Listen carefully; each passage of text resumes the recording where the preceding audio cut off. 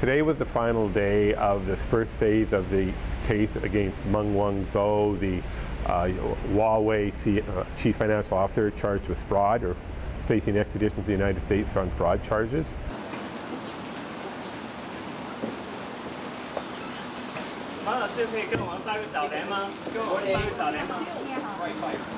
Morning. Today, the defense was their final submission. They repudiated it. They repudiated that. They argued that no, this case is still really about fraud.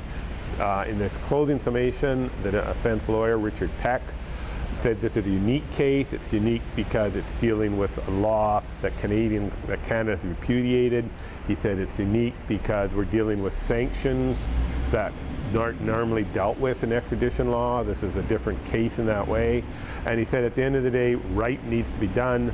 Right is part of any law. Right is part of the Canadian system, and it's only right that she should not be sent to the United States to face these charges.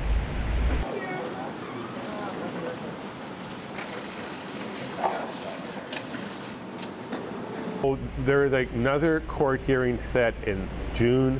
The feeling is the decision would be out before that date. So it could be a couple months, several months before we see. It would probably be a written decision.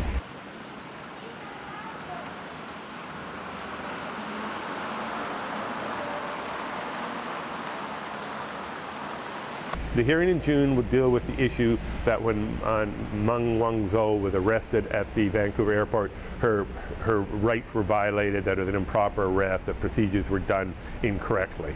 And they're arguing then the case should be thrown out because of her arrest in the first place.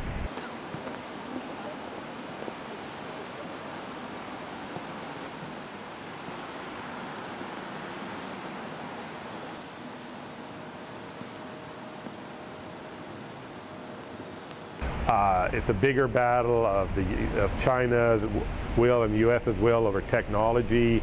5G phone networks come in. So this case is being played out before the background of a lot of international intrigue and political interest.